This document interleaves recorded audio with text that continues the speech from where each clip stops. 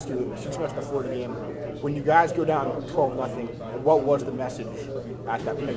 Really, everyone kind of just like no speeches, no messaging. It's pretty clear of what. Just execute. Don't make big mistakes. Don't turn the ball over. So, like, that was the biggest thing in that game is I don't think we had a turnover, if I'm not mistaken. He had a safety, that was a sack. But you know what it is? He didn't throw it up. He didn't fumble the ball. You know what I mean? Like, don't make a bad play a bad day. Like, he just swallowed it. You know what I mean? So, defense was playing well. So, they didn't crumble after that. But I mean, when we first got it, they gonna throw a pick eventually. He didn't throw one. You know what I mean? Like, so, it's the overall big picture versus the negative things that, man. We've had some games. Like, when we played Florida in 2021, it was penalties.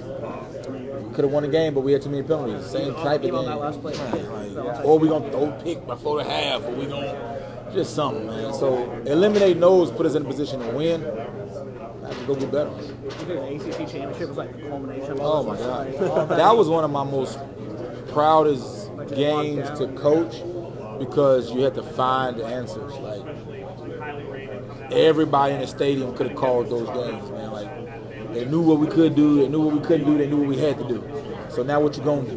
You know what I mean? So that was a proud moment to see our guys, like, when recruits come in, I show them that film of how we kept plugging at it. Like, the rep count to when the play started hitting. And showing, all right, they got an extra one right here. Eventually that guy ain't gonna want to tackle him. All right, we lost the block here, but eventually he's going to keep pushing him after the play, and how it started to soften him up, like almost like body blows toward the end of the game when they just got tired of tackling him. You know what I mean? So that was like an old school, soften him up, body blows. And then what? They threw a pick in the end zone. We didn't do that. You know what I'm saying? Like that. Just how do you close and finish games? You always talked about Jordan, like the real value was just how smart he was. Yep. Like, he would always check you guys in the right place. Yep. Probably over 90% of the time. Like, DJ can't be expected to do that. So, like, what can DJ be expected to do to keep things at least moving in the right direction? The best thing we do is we build it toward whoever is that the guy. So, for example, it's going to be built to whoever the person is, to what they can handle and what they can process. So, at one point, Jordan couldn't handle it. So we didn't do it. We saw a lot more check to the sideline. Now the communication has changed with the huddle communication.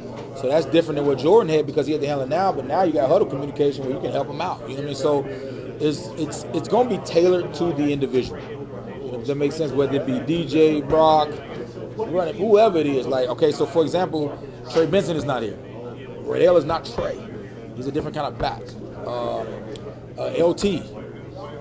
You know LT, but LT is healthy now. You know what I mean? So the offense is going to be tailored to whatever those guys can do. That's why we love the spring, because it's based fundamental. Like, all right, what can we do and who are we? How much of the offense being better last year than 22 was because Jordan could just do whatever? The efficiency, no question. I mean, he had more free reign to just go operate. Big plays, we've always, relied on the big play element, but nah, man, I mean, we gave Jordan, but I mean, it took him 4 years to get to that point where he had ultimate freedom. He didn't have ultimate freedom in 21. He didn't have ultimate freedom in the beginning of 22. I think right about game 7, it was like, all right, man, you got it. Like, so now it becomes, when you come to the sideline, like, why you do that? Like, what did you see? Well, I thought this. Or like, it becomes more of a conversation than hey, do this. And you live with the result. And let me ask you about the huddle communication. Is that something you guys are going to do this year, and how much does that change the offense? I think all the college football is going to dabble with it. I mean, to learn how we want to utilize it as an advantage. With the communication, who you got mic'd up, how you operate. So, I mean, we're not going to change our process, but we're going to definitely use anything we can use it as an advantage to kind of create advantage with communication. Right, and then the 2-minute warning as well, is that going to... I don't think that affected as much. It just gives you almost like an extra time out, But I think the communication has been a big change.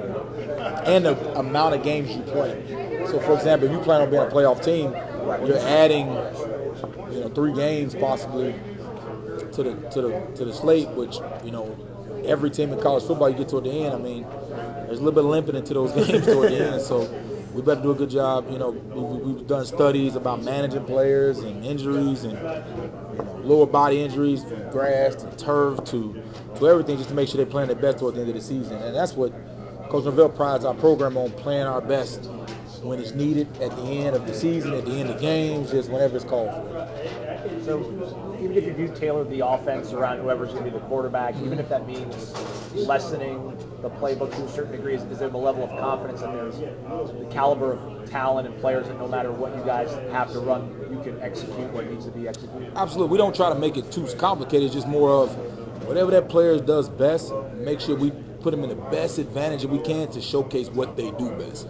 Our job is to sit up there all night to make sure whatever we're doing doesn't look the same, can't be, called out, to drop tendencies and things like that. But the player's job is to show up and be them. Now, the more they have an understanding of how we're trying to operate, the more you can put on them because they know the whys. So when you send a play in, why are we sending this play in to you? What are we thinking? Oh, yeah, from the week he said if we send this shot in, it's because we think the week safety going to be down when we get plus 35. Once they start speaking to you like that, that's when you start kind of unrailing, all right, just go now.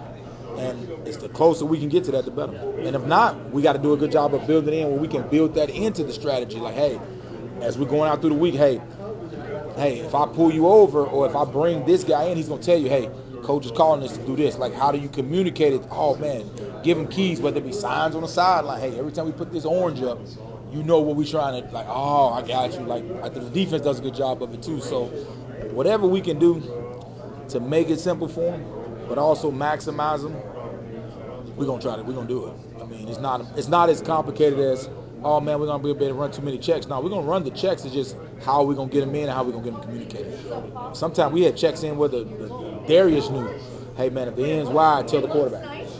Or, hey, if the three technique's loose, tell the quarterback. So it's still experience on the field as long as we get communicated. Do you like the whole headset thing? It used to just be like 10 coaches versus 10 coaches, but now there's 2 GAs, there's 30 quality control guys breaking down the film. And there's no more surprise. There seems to be like no more real true strategy. And it feels like with the headset, there's even going to be less thinking and less edge. I mean, I don't mind it just because it forces you to be on point. You know what I mean? You can't. There's not too many gimmies anymore. Like, oh man, this guy's wide open because, nah, man, people gonna be in position. They gonna know what's going on. Maybe too many surprises. You gotta go play, and it challenges your coaches to go a little bit deeper than what you've been going before.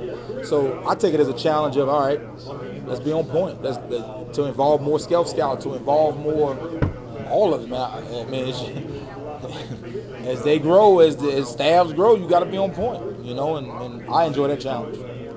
Do you envision Darius Washington having a home?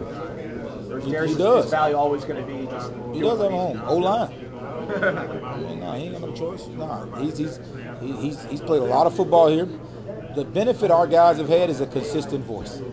I mean, pretty much everybody in the room has been with us. And then the new guys we come in have experience and they wanted to be here. So, like Darius, Mo, Rob, like all those guys have had one voice, one deal. They understand the expectations. So, I mean, it's light work for Darius now. I mean, he can move wherever we need to. It's not even a challenge anymore for him. It's just where do we need him to win games. Is it fair to say you feel like Rob, Maurice, Jeremiah are pillars, foundational pieces? Well, Jeremiah has become that. He had a lot of growing to do because he basically had an off season and then he was on the field. I have belief in his potential of what he can be because his work ethic and what I saw him doing improvement. I've been very excited about his improvement as we've gone forward this offseason because of his focus improvement. Also, the relationship got better. The relationship got deeper. So now it's not just I'm at Florida State, I'm going to do what you say because I'm at Florida State. It's not, no. I truly believe in what we're doing. I trust you, Coach. I'm going to do exactly, you know what I mean? It's a different change of, hey, I'm going to come here and go play and handle my business and go get drafted. Now it's like the mindset changes with that relationship grows. But when you talk about pillars, Keandre Jones is in that. I mean, to come in and play that role like he did and still had did a really good job. Maurice is, yes, those guys are staples. I mean, they should be though. I mean, they play a lot of football. They've been in every situation that can happen in college football, from good or bad, they've experienced. There's nothing. They've experienced big wins, big losses, close wins, close losses, injury, disappointment, highs. Stuff that's never happened in college football before. Their batting of an eye is, and they still get treated like that. I mean, I just text Maurice because he's supposed to be a treatment at a certain time. You know what I mean? Like, they still have the same accountability deal, but nah, man, them guys are I'm spoiled with those guys. And any thought of Julian moving inside at all? Yeah, he's gonna take a lot of inside reps here this spring. But I mean, Julian could go out there and play it, but just more maximizing Julian to be able to showcase his ability more. He's a physical, go-get-it player, get his feet in the ground, get his hands on you. So I'm trying to more put him in a position where he'll feel more comfortable to go get in there early and go contribute. Who are some guys who could get reps at center, obviously other than Maurice? Yeah, so you got Mo, Terrence Ferguson has done it, Richie has done it, Otto is training at it, and Ty Hilton is training at it. And Darius, of course, can go in at any time and play. Talk about Richie a little bit. Just how useful is it to get a guy that comes in and has played multiple positions in the college experience that he has already, be able to be a Swiss Army knife if the need arises? Richie has been phenomenal because of his impact on the younger guys when he got here. Like, he came in, I mean, he left, I mean, he was like, man, I'm going with threes. Man, I'm here as a tool if you need me. And he's been leading by example. He didn't miss one tour duty, didn't miss one off-season workout. I mean, he came in and had his mouth closed and just went to work and led by example. So as much as you can have that, it always picks up those younger guys that are like, okay, I got to be on point. So it creates that inner competition. Even though you still got relationship, you're still competing, but it creates it in an environment where it's not dog eat dog. It's iron sharpen iron. Brotherhood is important in any position group, but especially in the offensive line, having that camaraderie is really important to have success. So to see guys come in and be able to do that, and also just the returning leadership, just how are you liking the development of that this spring for this iteration of the group? It takes time. I mean, brotherhood is just a word. The action of it is actually living it out when they're not in here and not giving speeches and things like that. So that takes time. Like we added, 2 freshmen with Ty and Todd who are here now. We still got 2 more freshmen coming. We added 2 transfer guys, and they're still learning. JB is on his 2nd year. Keandre is on his 2nd year. So they're still building that relationship with time spent with each other. But just because you walk in a room with a tight-knit group don't mean automatically you're brothers. That just sounds good for the speech. But they're starting to put that time in outside of it. Like, Maurice didn't go home for spring break, and guys are pairing up with each other and like, hey, I'm gonna stay here tonight, or I'm gonna go to his house for spring break, or hey, this weekend I'm gonna go to his house. I'm gonna go fishing with them today. Like, that takes an effort, and it's got to be real. It's not just we're in the same room, we're in the same locker room, so we brothers. I mean, as soon as you have a little bit of adversity, it'll break. So I think I like that they're trying to put the effort in and making it for real. With the offense overall, Mike made the comment that he felt like this was the fastest team that he's had since he's been at Florida State. You added Jalen Lucas. Obviously, Jalen Brown is a guy that can really sprint and get out over the top. Just do you agree with Mike's assessment that this is the fastest team that you've had? That was an effort to make sure we did. We felt like we've always been good. We wanted to get faster, and now those guys still got to come in and do it. They still got to do it, but we needed to get more. We needed to get faster on offense. So that was a focused effort to get faster because we love big plays, and we think we'd have some really, really big plays with some more speed on the field. Mike also said this is probably the strongest team you guys have had collectively. So strongest, fastest. It's going to be a really simple question, I guess. Maybe a simple answer, maybe not. Like, why? Why is the team faster and stronger than it's ever been? It's time. Yeah, I mean, like, of course recruiting becomes a part of it, but sometimes you recruit good players with high potential that's not very strong. So I think that, over time, understanding the expectation, seeing the result of the work pay off, so more buy-in into the work, no more questioning, because when you first come in and you first bring new guys in, they do what you tell them to do, but they're still trying to wait to see the result of it. Now there's no more waiting to see the result because they've seen the results, so they know it works. So now there's an attacking the work instead of just doing the work. So I think that's what more the focus level is. And we got some experience. And if you look at the O-line, D-lines, linebackers, bigger bodies, strong. I mean, I think it's just a combination of all of it, and also just Josh Dorns, man. I mean, that staff. People talk about consistency of the staff, the consistency of the strength staff with DJ, with Lanier, with Storms, with Dowdy. Like, those guys have been together too in the same weight room with the same relationship with those players. So there's no more questioning the work, or I'm just doing the work to check off the boxes. No, I'm attacking the work, and I'm coming to him because I got a relationship with him to do more to individually get myself where I want to go instead of just following the sheet. Like, okay, this is the workout, this is what I'm going to do. Like, no, I trust Coach. Coach, I did this. Now, individually, what can I do to get stronger and faster? Do you expect that speed to unlock anything different in the offense this year?